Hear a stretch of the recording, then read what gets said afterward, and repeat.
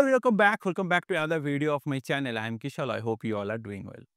So from the thumbnail, I hope you get to know about the topic of today's video. The topic is M.Tech or M.Tech research, what you should join.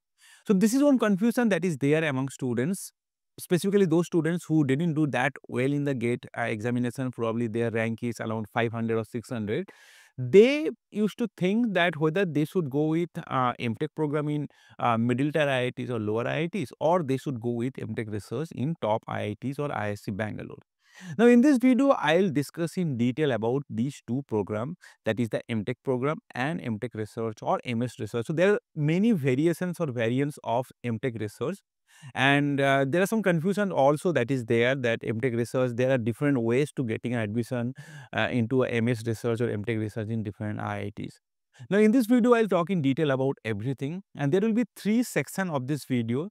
In the first part, I'll briefly talk about what are these curriculums, what is M.Tech curriculum and what is M.Tech research or MS research curriculum. In the second section, I'll be talking about the pros and cons of both the programs. And finally, I'll be talking about that what you should choose based on your rank, what you should choose, whether you should go with M.Tech program or M.Tech research or MS research program in different IITs.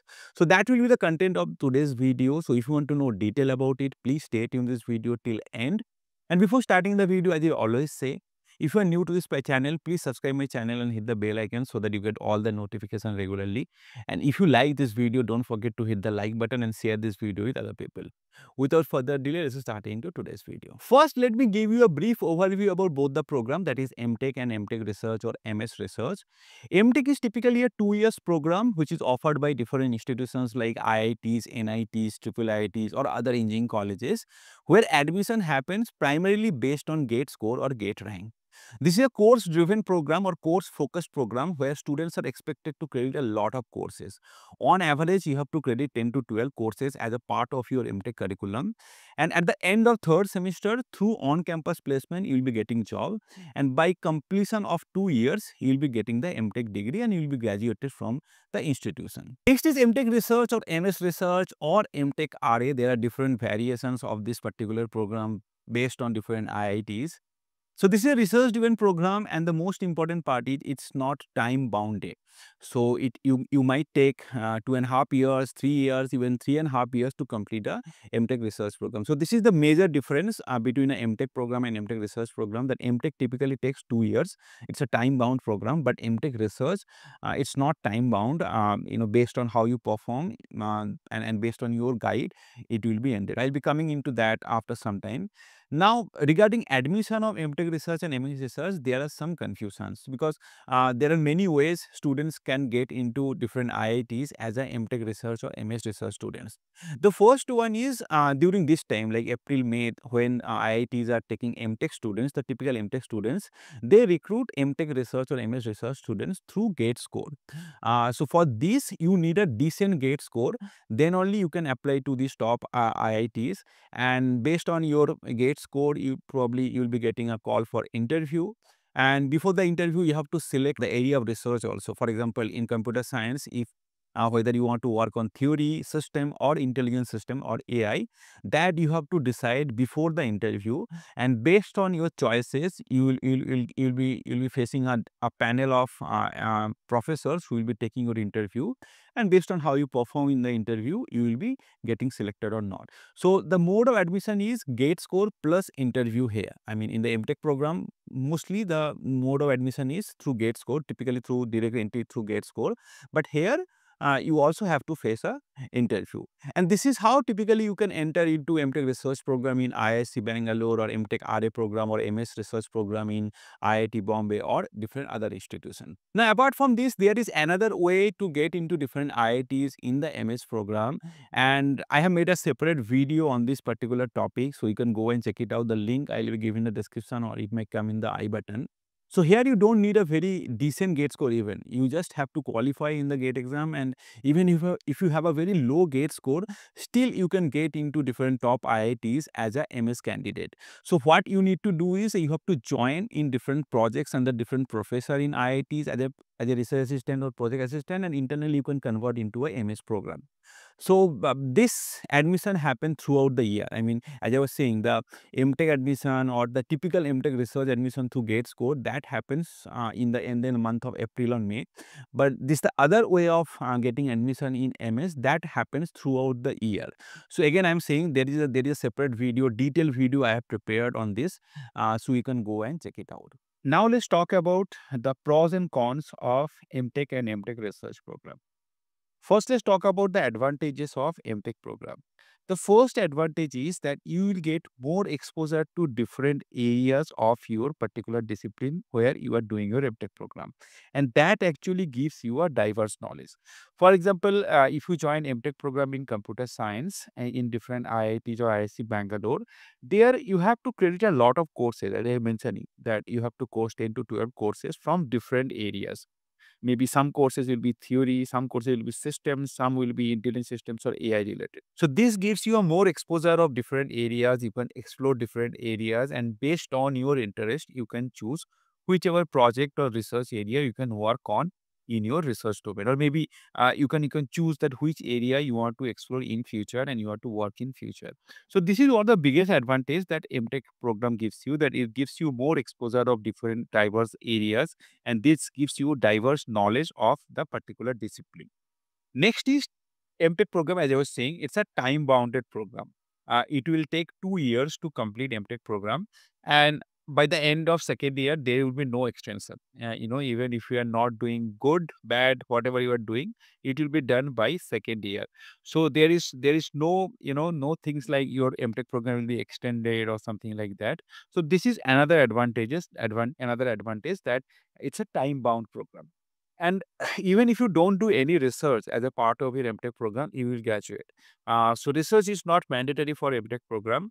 You are expected to do some work as a part of your M.Tech thesis, but even if you don't do any work also, you'll be graduated because it's a time-bound program.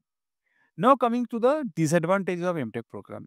First of all, it's not that easy to get M.Tech program in top IITs because you need a very high GATE score. So if you don't have a very good GATE score or high GATE score, you won't get the M.Tech program in top IITs or IISc Bangalore. Second disadvantage is because you have to do a lot of coursework, on average 10 to 12 coursework you have to do, you have to go through hectic coursework pressure. Um, as I mentioned in many of my previous videos, that the first 2 semester of M.Tech program is really tedious. You have to go to a lot of pressures. On average, you have to credit 4 to 5 courses, and completing 4 to 5 courses in three or 4 months of semester is really hectic. So you have to do a lot of coursework. That's why basically the first couple of semester will be very hectic for M.Tech student. The next disadvantage is sometimes I have seen that you have to credit lot of useless courses, because there are some mandatory courses that you have to credit. You have to complete those courses, but after completion of your M.Tech, you will find that those courses are just useless. For example, I can share my experience. In IISc Bangalore, there is a pool requirement, like 2 courses you have to complete from theory pool, 2 courses you have to complete from system, and 2 courses you have to complete from intelligence system. Now, personally, I have proceed with intelligence system pool because I have done my master's thesis also in AI, and then currently I'm doing my PhD in AI. When I look back, I can feel that those theory courses, specifically courses like cryptography or some courses like networking from system pool, those are just not adding much in my CV. I have just done those courses to complete the pool requirement. So that's why in M.Tech coursework, because there are some mandatory courses or pool requirement you have to satisfy, you will feel that there are some useless courses that you are required to do, but which is not helping much in your future. The fourth one is less flavor of research because you have to do a lot of courses and there is very limited time. You will not get much flavor of research in M.Tech program. If you want, you can do some work in your M.Tech thesis, but that also you will not get much time because there will be placement, there will be a lot of courses you have to credit. So maybe in the final semester you will get some time to do some research. So that's why the flavor of research that you'll be getting from M.Tech program is very limited. And finally, the guide selection is very competitive in M.Tech program. Because in all IITs, there are very few professor in different domains who are doing research. For example, you are interested in machine learning and AI domain, and maybe in your IIT, whichever IIT you are getting admission in your department, there are maybe 5 to 6 professors who are really good in doing research in AI ML. Now, in M.Tech, there are, maybe 30 to 40 or 50 students who will be approaching to those professors who are really good. So I hope you can understand, the selection, whether the guide will select you or not, that will be really competitive because many students are approaching to those professors who are very famous and who are very renowned doing research in their domain. On the other hand, M.Tech research, maybe there will be 3 to 4 or 5 students and they are approaching to those professors. So their chance of getting selection is more. There is less competition than M.Tech student. Now coming to M.Tech research, what are the advantages? The first advantage is that there will be more research exposure because it's a research driven program. You have to conduct research. So that's why there will be more research exposure. And from the very first day, the curriculum is focused on the research one, and there will be less course pressure because in M.Tech research typically you have to credit 2 to 3 or 4 courses, that also based on the particular direction or area that you're interested in. So the course pressure is less for M.Tech research. So I have seen in my IISc days that M.Tech students are creating 3 to 4 courses per semester, but M.Tech researchers are creating maybe 1 or 2 courses. So the hectic pressure that M.Tech students has to go through is not there for M.Tech research students. Now, the third thing is that research direction is fixed for M.Tech research student because when you are, applying for M.Tech research and when you are, when you are facing the interview, then only your direction is fixed. Whether you will be doing, for example, computer science, whether you will be doing your M.Tech research in theory or system or intelligence system, that is predetermined. Even during interview, during admission only, it's determined. So that's your research direction is fixed, and you can credit the courses accordingly. You don't have to credit from different pools. You can, if you are doing your M.Tech research in theory pool, then you can credit all the courses from theory only. And as I mentioned, the guide selection is less competitive for M.Tech research because number of students going for M.Tech research or MA research is very limited. And for them approaching the professor and getting selected by the professor is very smooth and less competitive. However, there are some major disadvantages also for M.Tech research. For example, the first one is there is no time bound, and it's a serious issue for M.Tech research that M.Tech research might take 2.5 to 3, even more than 3 also. I have seen 3.5, even 4 years for students to complete M.Tech research. That's because for the second point, you must publish the work. So as a part of your M.Tech research curriculum, you must conduct some research and you must publish the work. Though sometimes I have heard by the institution like in IISc, they typically say that your work has to be a publishable work. Even if you don't publish the work or get a paper out of your work has to be a publishable work. But who will decide who will decide whether your work is publishable or not? That that will be decided by a supervisor. And sometimes I have seen supervisor wants that you have to publish a work, then only you'll be getting your M.Tech research degree. So that's why this is the major disadvantage, that until unless you publish the work in some reputed journal or conference, uh, as there is no time bound, you can't finish your M.Tech research. And here, student always struggle that, I have seen that people are struggling to complete their M.Tech research even after 3 years of doing the M.Tech research. Third is guide matters the most. As I was saying that, it's your guide or supervisor, he or she will decide whether your M.Tech research is done or not. So that's why if you are not choosing the proper guide, you will suffer. I mean, you will suffer to complete your M.Tech research. Getting accustomed with research takes time. As you all are from B.Tech students coming from Tier 2, Tier 3 colleges, when you'll be joining M.Tech research, you don't have any prior research experiences. So getting accustomed with research will take some time. How to read research paper, how to find the research gap, how to find the problem statement. All of these things are not that easy. It will take some time to get accustomed with these things. So initial 1 year, I will say that for M.Tech research student, we will take to understand what is research, what is the flavor of research. Then maybe they can start working on it. The pressure to finish, as I mentioned, that there is no time bound. You have to publish the work. So that's why there will be always a pressure on M.Tech research students to complete the M.Tech research curriculum. And finally, it's a mini PhD. Sometimes I have seen that people are publishing 2 to 3 works and they are completing their M.Tech research in 3 and 3.5 years. So I hope you can understand that it's kind of a mini PhD. So if you are really, willing to do this, then only you should go with M.Tech research program. Now, based on your gate rank or gate score, which you should choose, M.Tech or M.Tech research? Now, I'll be giving my verdict. First of all, if you have a good gate score or gate rank that you have scored from gate 2025, and using which if you are getting a good top IITs or IISc Bangalore M.Tech program, go with the M.Tech program. Don't think about M.Tech research.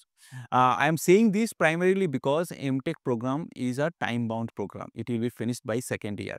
And M.Tech research, as I mentioned, that it might take 2.5 years, 3 years, even more than that also. I have seen people completing M.Tech research even in 3.5 years. And it fully based on or depends on the supervisor. If your supervisor is not happy with the research work that you have done, he or she can extend your M.Tech research or MS research program.